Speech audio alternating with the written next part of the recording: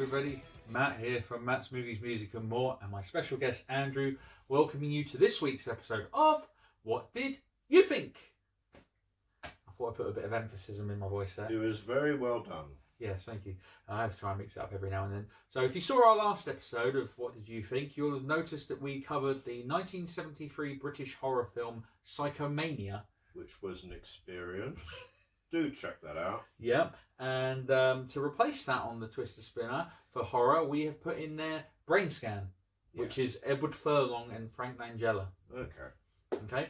And to replace this movie, which today's movie comes from the comedy genre, we are replacing it with the 1992 comedy classic My Cousin Vinny. Okay, yeah, there's definitely one of those titles. I know the title, but I don't think I've seen it itself. Okay. So on to today's film then. So today's film we are doing is I got the year wrong, so I will cover it now, which is the 1986 British comedy Clockwise, which is... Pardon? Yeah, Clockwise. Oh, sorry, I thought you said something else instead of clock for a moment there. Oh, very funny. Very funny. That's your dirty mind, that is.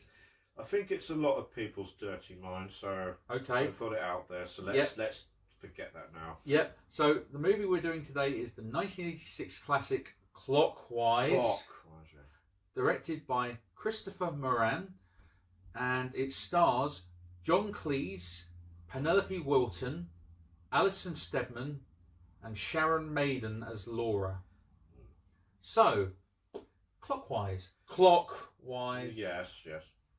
I've got it. Have you seen it before it came up on the Twister Spinner? I'm pretty sure that as a child in the early 90s, they started rerunning Monty Python's Flying Circus on the BBC, and I became very attached to that, became a huge fan of that. So from there, early teens, mid-teens, there was a point where I started searching out any film with the Monty Python team in it, not just the Monty Python films themselves, but anything like from that period, the 80s to the mid-90s, like Time Bandits or Splitting Hairs or this. Yeah, so can you try and describe the plot for me? Well, it's a very straightforward premise, a comedy farcical premise. John Cleese is Basil Fawlty. He's Brian Stimpson, the headmaster of Thomas Tompion Comprehensive School. So it's one of those more mainstream schools, and he's the headmaster who, from virtually the opening seconds of this movie, you could see he has a reputation for, as the title suggests, running like clockwork. He's extremely organised to a absurd degree of where every pupil and every teacher and every class needs to be at any given time. You have got 2 minutes to get to your class, and you need to be ready for the 10:35 science class tomorrow morning. And where are you going? You should have been at your block 5 minutes ago. So he's got a reputation. That means he runs a very tight ship. He's very good at his job. And that's where the clock time of 9:20 always comes in handy, isn't it? That's the running joke. He's like, you there, 9:20. Like that. Even the teachers, he's like, oh, not you, 9:20. Even the teachers are afraid of him. Yeah. So I think because of this, he has just been recently elected to chair the upcoming annual Headmasters Conference, which, as this is usually chaired and run by a whole bunch of elitist public school headmaster types, this is not only a big deal for the conference in general, but it's a moment of pride for him. And he's got his speech. He is, from the start of the movie, he's rehearsing it and thinking in his head about what he is going to say. And it involves getting the train to Norwich. Which his wife drives him to, and even though the wife says, I could drive you there, no, I'm sure you've got little old ladies to look after. I'll be fine, dear. I've got everything under control. I've got my briefcase. And purely because I think he's distracted by some students that are bunking off and shouldn't be there. But whilst he's saying this, there's a train on the left and the train on the right, and purely because of the quirk of the English language that right could mean right, or right as in okay. So right. Yeah, right. Okay, he gets on that train and sees that the train next to him is about to go off. Well, is this the Norwich train? No, sir, this is the Plymouth train. The Norwich one is over there. At which point, everything, and I do mean everything, and is perfectly organised, under control, life falls apart horribly. Yeah. He misses the train. Not only that, but in his mad rush, there's panic, he left his briefcase on the Plymouth train, which then goes off. So he's got no speech, and he thinks he can get to his wife, but his wife assumes that because he's Peter Perfect, that he will have got on the train. She's already gone off. So in his frantic scrambling around for any kind of transport whatsoever, he sees Laura, a sixth form student who's bunking off in her car, which he would normally see as an opportunity to reprimand, but now he's desperate for any means to get there. So he's forcing Laura to drive off on the road to the Norwich conference. But from there, not only will they get there on time, but a whole bunch of other factors come into play very quickly. One is the concerned parents of Laura, because she's stolen the car, she's not registered to drive, so they're on their tail. There's another teacher, Mr. Jolly. Yeah, that is his name, Mr. Jolly. Never mind, music teacher. I'm sure we've had somebody named like that, who's going to Norwich because Laura is secretly having something. I think Mr. Jolly tried to tell Mr. Stimson earlier, but he wasn't listening. Yeah. The wife, Alison Steadman, the wife of Mr. Stimson, sees them at the petrol station, Mr. Stimson, with this younger girl, and comes to the wrong conclusion. So she has to go. We have to get after them with all the old ladies. With the old ladies from the hospital. Oh, are we having a day out? Oh, this is nice. Yeah. Don't forget the sherry glasses. Yeah, so there's that, and of course, in the frantic dash to get to Norwich, all the unwanted attention from the police that they'll attract along the way. So shenanigans. Yes, it's it kind of feels like it could easily be just a 90-minute episode of 40 Towers, which is why it surprises me to find out that this movie isn't written by John Cleese at all.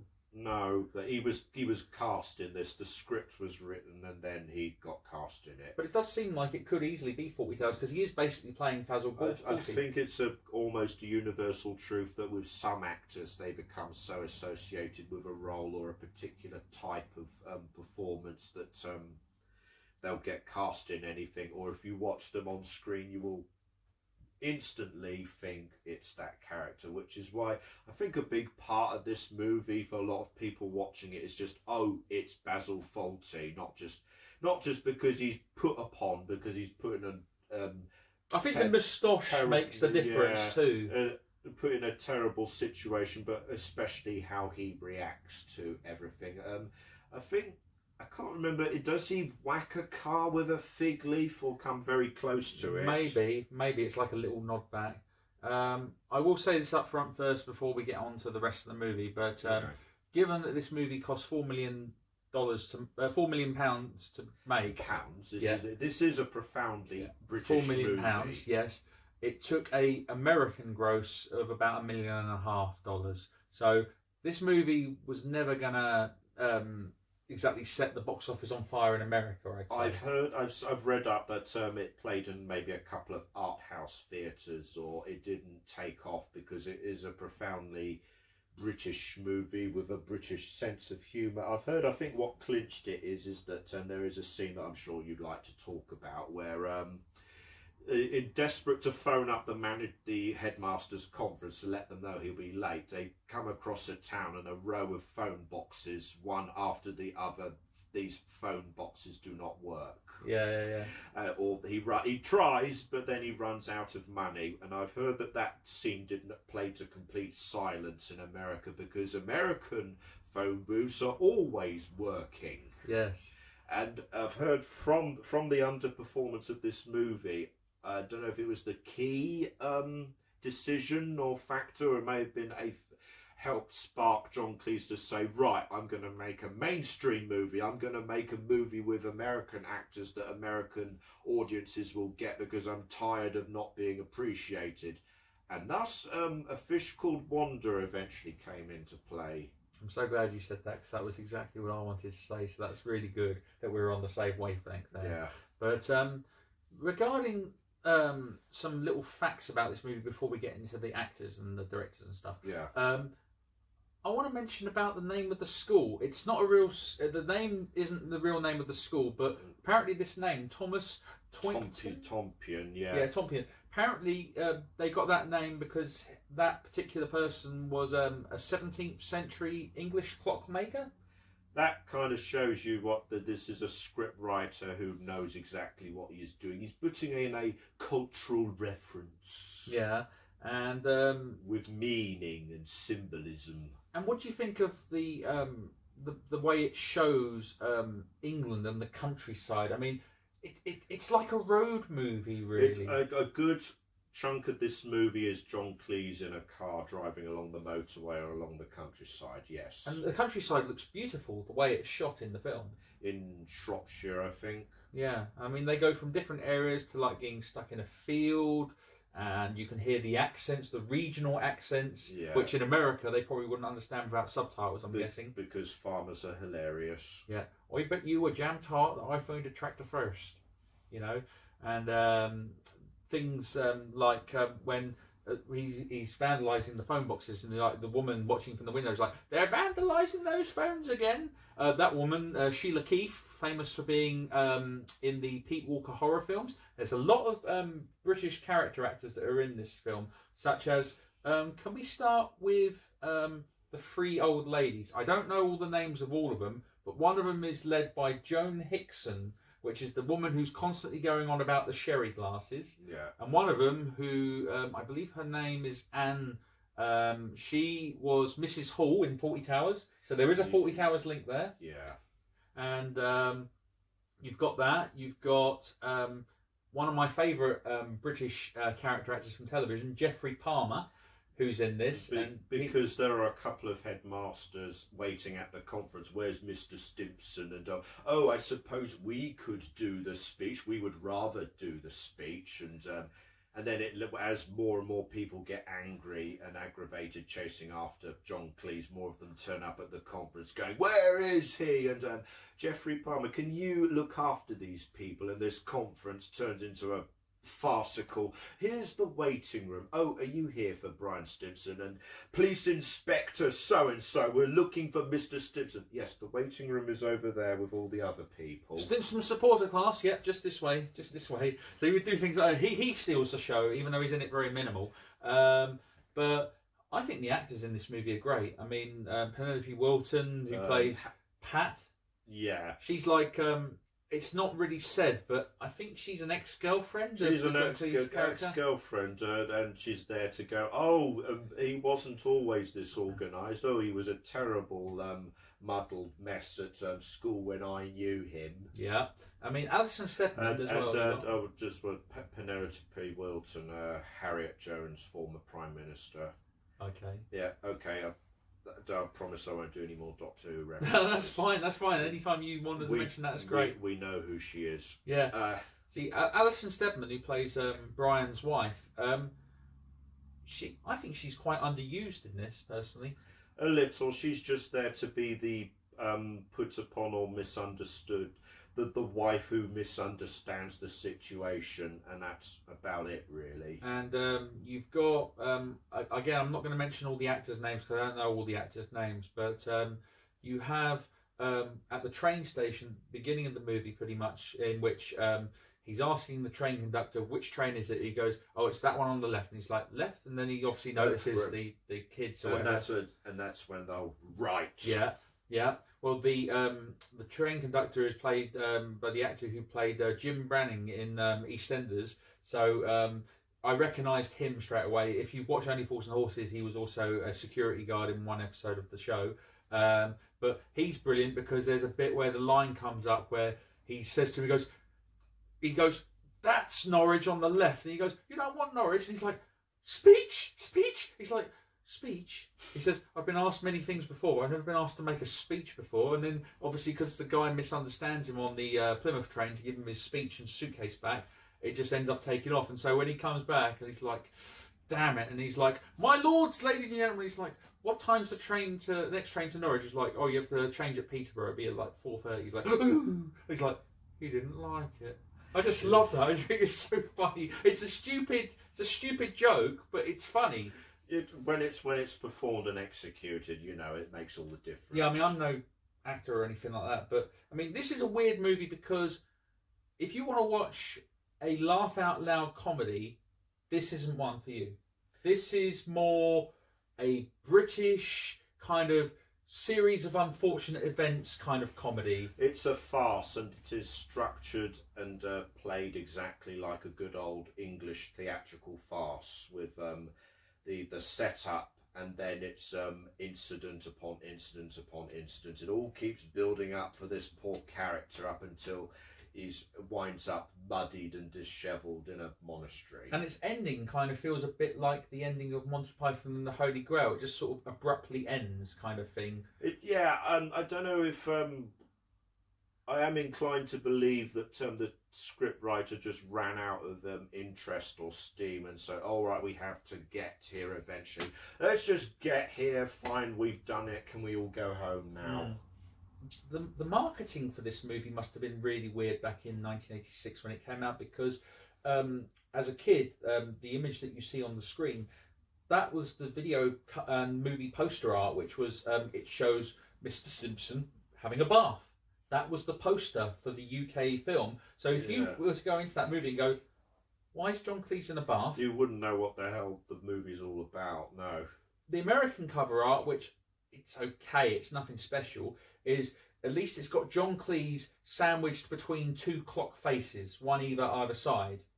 I can see that being more symbolic, and representative of the movie. But again, the marketing for this movie must have been really weird. I mean, I've seen, thanks to YouTube, I've seen Siskel and Ebert's opinion of this movie, and they both had they didn't really rate it very much at all, and they did say that this movie is really a far too long movie. It kind of feels like a 20-minute sort of sketch film. It's stretched out. Yeah. But I mean, like I say, this is a movie that, I'll be honest, I haven't seen it on telly for years, but this used to be one of those holiday staple movies that whenever there was like Easter or a bank holiday weekend or something, this would be on telly, like Flash Gordon would be, and a few other classic movies from the 70s and 80s and stuff, and Clockwise would be on often. And I like this movie a lot, but that's because I'm biased to John Cleese and Monty Python. But as a laugh out loud comedy, it's not one of those. For me, it's just, if you like the American comedy show Curb Your Enthusiasm with Larry David, which everything he does is always misunderstood or series of unfortunate events, it's kind of like this character pretty much, except he doesn't swear as much. I mean, this is more of a family comedy, I'd say. There's nothing really bad in it, no bad language, apart from the odd sort of British swear, but to some extent, that's getawayable, but it is a very, very odd movie for a box office film. I can imagine this doing all right if it was made for television, I'd say. Probably. I think even as a child, teenager, watching it, I just kind of dismissed it. I could see the laughs in there, I could see the jokes, but I could just kind of see it as just, it's just John Cleese doing more Fawlty Towers shtick, and I didn't think much of Fawlty Towers to begin with. Yes, I said it, come at me. But looking at it now and being all analytical and trying to deconstruct this, which I probably shouldn't do with it. I should just go with it as a basic comedy. I get that, but seeing the credits for this movie, directed by, as you say, directed by Christopher Morahan, who has a background. He's done some films, but he has more of a background in theatre. And it was produced by Michael Codron, who similarly is an actor who's done well in the theatre biz since then. And with that, it all kind of came together for me because I've worked in theatres. I've become very accustomed to theatre and the genres and the types of plays that you get there. And it isn't good at its heart. It's scripted and written as a good old fashioned English theatrical farce. It's driving around in the countryside with a slightly bigger budget. I could almost see you could boil this down and put this on stage.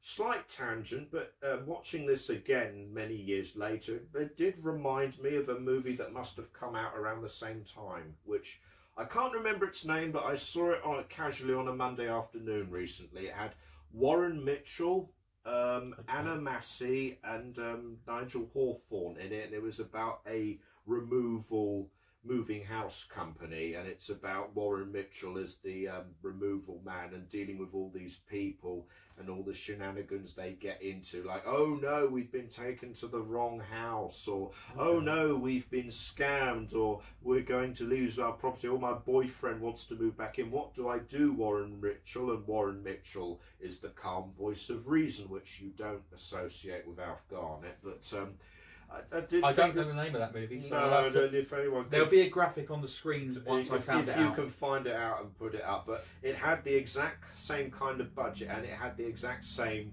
theatrical, must have been a play of some kind, or thought of by the scriptwriter with a theatrical farce mentality. And that does, with this and that, makes me think, there's this funny period in the mid-80s when, I don't know if this is what Thatcher did to the British film industry, that everybody just had to make these cheap comedies. But I mean, the fact it cost £4 million, that's a lot of money. And a funny, you can see it's a product of its time, with the whole elitist public school headmasters at this conference going, oh, I'll do a speech about money. That always works. Yeah. So, I mean, anything else you want to wrap up about Clockwise? Because, to be honest, I mean, yeah, it's one of those movies that's always stuck with me, and I quote it a lot to this day. The whole "he didn't like it" speech. I just love that. I think it's so funny. Or the, oh, did you stop for petrol today, sir? No, we got it yesterday. When they stole petrol. Yeah, when they've stolen petrol. Or a monastery. What's he doing? Where is Mr. Simpson? He's having a bath. A bath? You know, it's the Simpson Supporters Club as well and stuff like that. You know, there's just so many funny lines in it. Yeah. Where do you think you're going, Clint? The Guinness Book of Records? He goes, every morning we have the same problem. Remember, 9:20, and then this huge corridor of kids just waiting to go and see him at 9:20. I'm kind of thinking, why does he not stagger the time? Because he's not going to be able to see them all at 9:20. If you have seen A Fish Called Wanda, then maybe check this out for curiosity's sake. Or if you've seen 40 Towers, check this out for curiosity's sake. It's probably not something I could recommend as a comic masterpiece. Agreed. Like yourself, but it's John Cleese. He carries this movie. It's got a charm. It's all right. Yeah. I mean, I like it, but I mean, like I say, it's not standout. It's not the best thing he's ever done, but it's enjoyable, and it's 90 minutes that I can easily just channel hop and watch it. It does kind of breeze past. Yeah. So yeah, I suppose that's Clockwise. And right on time. Yep, so you see what I did there. Yep, so it's Twister Spinner time. Yeah, literally on time. So after going from clockwise. Okay, so let's see what it lands on next, I guess.